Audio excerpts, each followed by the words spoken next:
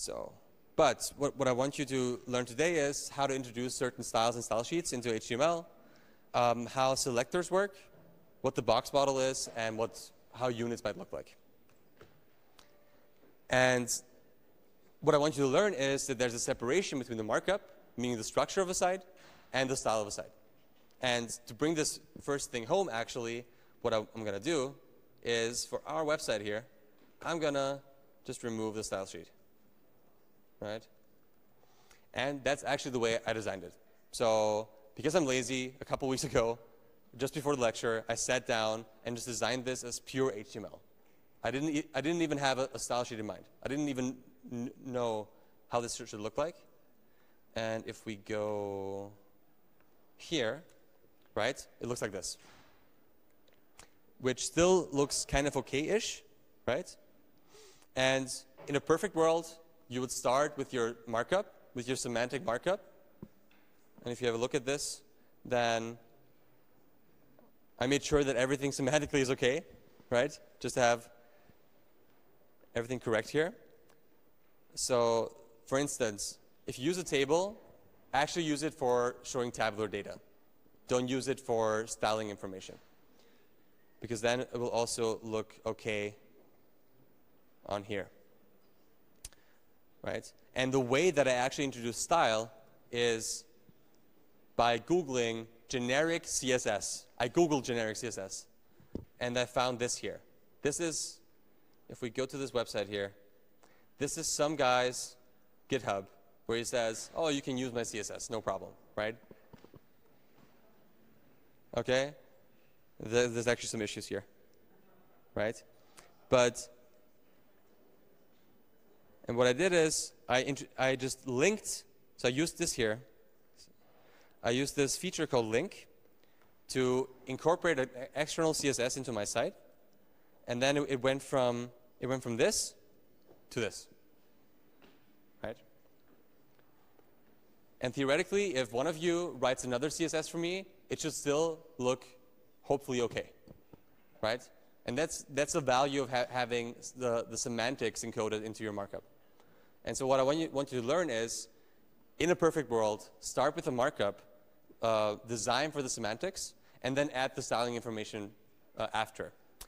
The world isn't perfect, so what you will do most of the time is you have a designer that says, I want this pixel to be perfect right here, right? And in order to do that, you will have a back and forth between the markup and the styling, right? But as much as possible, I want you to understand that having good markup will translate into having easier possibilities for the styling part. Oh. Okay. Okay. What I also want you to understand after hearing this part of the lecture is how to apply margins and borders and paddings to elements. And for that, you need to understand the box model. So maybe, like most of you knew about CSS, who knows about the box model? Okay, not as many anymore, right? So I think that's usually the case. People know basic CSS because it's quite simple to apply. But then the more detailed things are probably more difficult. And last but not least, for this basic CSS lecture, I want you to understand the difference between absolute and relative measures. But I'm not sure if we're going to get to this today. Okay, so just an overview. CSS actually stands for Cascading Style Sheets, and it's been around forever. It's now in its third version. And you can integrate it into HTML by what I showed you before, just externally introducing a file into your HTML and saying, I want to have this style pointed to my HTML. You can use internal CSS. Let's have an example of that too. You can say, here in my header, I can say style. And I can say, actually, in my body, and this, okay, I'm getting ahead of myself now, but this is called a selector. And I can select an element, for instance, and say, I want to have the background color to be totally black. Huh? Ah, yeah, stimmt.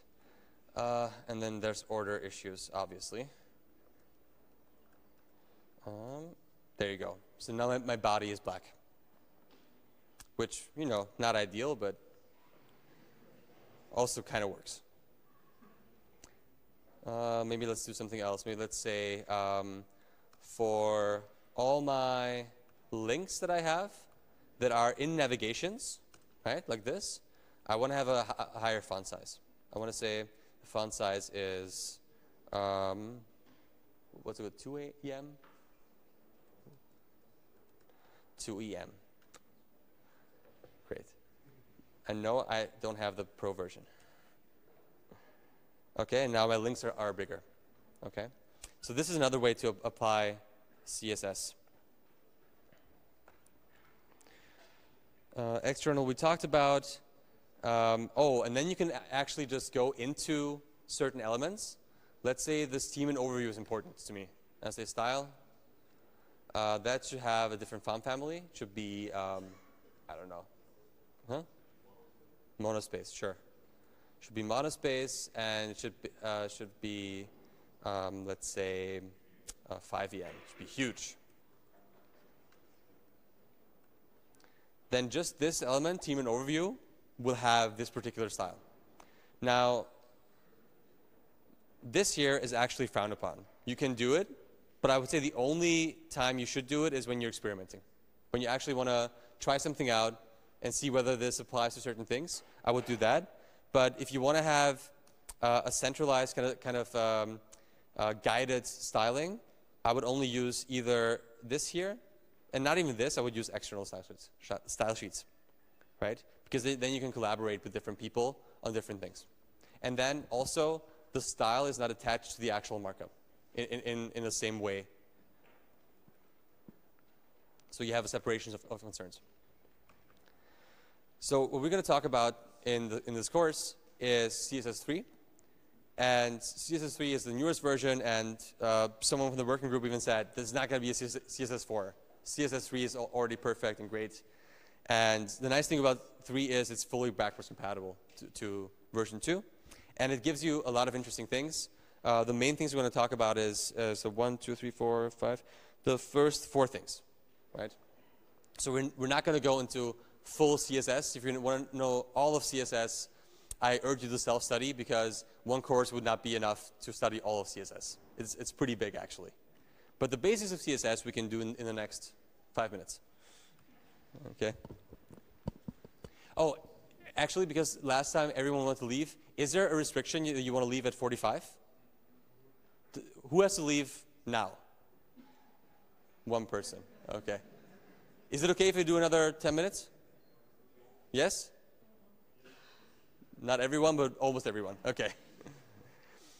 Okay, so for CSS, what we already kind of saw before is that you have a thing called a selector. And a selector can have different things, but usually what it says is it targets a set or one specific element in your HTML, right? So if you look at the type selector, in this case H1, it says apply this style to all the H1s in the document, right? The ID selector says apply this style to exactly one element in the document, the element with this ID. And the class selector, I think that's the most used selector actually, is apply this to all the elements in the markup that have this particular class.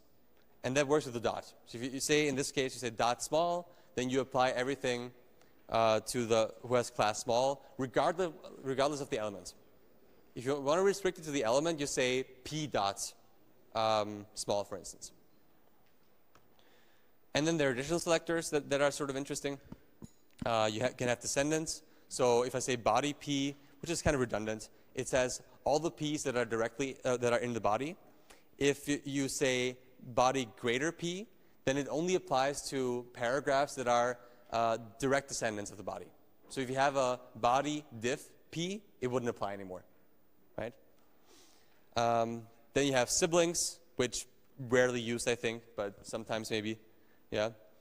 And you can specify based on attributes. You can say, give me all the headings of the first order with the title, with the title, that's the first one, or with the title that is equals to something, right? So you can be very specific in your selectors. And then in CSS3, you have even more selectors. You can say, give me every second child, or give me the first of the type X, and so on and so forth, right? And because it's so complicated, there are tools out there. If you Google for them, there are tons of them. This is one example called specificity, where you provide this selector, and it provides an explanation for you in natural text. Right? And then we have some standard properties, I would say. I call them standard because they come up almost every time you want to design something, right? The first thing is text. I think oftentimes we don't want to have the standard text. We want to specify a certain text you want to have within a document. And then you have all the font things, font family, style, size, weight, etc., etc. Right? You have a lot of those things. You have background. Background can be a color, can be an image. You can repeat the image. You can position the image within the background. There's all sorts of things you can do with the background. If you Google for it, you can also find how to style the background with a certain gradient. Right? So you can have a gradient from, let's say, blue to red, even. Then lists are painted with the background with a OS UI. If you want to have the lists look a certain way, then use the list style type, list style image, for instance. And then what comes up very often actually is you usually need to specify a border for certain things. And the border is also important for the next thing we're going to talk about, namely the box model, to differentiate what certain things are. Right? Now, sizes and proportions are something I'm going to go into next time in a bit more detail. But just so you know for now, there are things like absolute sizes that are always the same. Things like centimeters and inches and points, right? So those are absolute values you can use. And 1 centimeter will be 1 centimeter wherever you look, right? Where on your phone, it's going to be the same as it's going to be on your desktop computer, as it's going to be anywhere else, right? It's 1 centimeter, right? And then we have relative values. Now, relative values are definitely more interesting because they can scale to different sizes of inputs, but also different sizes of your browser window. Okay? So I think the important ones here are sometimes percent, but percent is relative to the parent, so beware of that. And the interesting ones for text are actually EM and REM. EM stands for a relative measure to the font square that you're using. And I don't think we have enough time to go into detail on that, but be sure that next time I will explain this in a couple more slides because it's actually important. A lot of times if you look at websites, especially from the early 2000s, they use pixel, what you see up there. Pixel is a very bad measure for those things because it doesn't scale up and down the way you actually want it to. So a lot of times when you look at best practices for introducing fonts and font measures, it's using EM, for instance. And then there's this thing I've never used, but I saw it and I thought it was interesting. It's called calc. Have you used this before? You have? Okay, I've never used this. Like a month ago? Okay. So Michael has used it before. I never have, where you can actually calculate between different measures, right? You can subtract pixels from EMs, which I think is insane, but apparently it works. Okay. But again, this is just an overview. I want to talk about that next time a bit longer when we talk about responsive design. And here comes the box model. And that one's actually important. And with that, I will actually close for today probably. But I want you, as homework, maybe go into your favorite HTML editor, open or insert a div, and play around with things like margin, padding, border, and what else have we? And maybe see how the height and the width of elements changes. The basic idea here is that if you have a block element, you have the general content inside. Then after the general content, if you add a padding as a CSS property, then the padding is what comes before the border. And that's why it's important to actually have a border, because if you don't have a border, then the margin and the padding collides, and it looks like the same, right? And you can't really distinguish it. But if you have a border, you will see that the padding is the distance from the text or the internal elements to the border, and the margin is the distance between the border and the outside elements. Okay? And this is the box model. It's not actually too complex if we explain it like this, but I would urge you to actually go home and try it out and try different things with margin and borders. And to actually close this lecture, a quick word on positioning. You can position things within the browser in certain ways. And positioning can be absolute and relative. Absolute means I can tell you, put this box 20% from the left, right? And it puts it all the time over there. That's something that you're not going to use a lot unless you're going to use something like animation, right? What's more interesting is relative positioning relative to other elements, okay? But all these things here, together with floating, I think are more important when we're going to talk about responsive design next time. So until next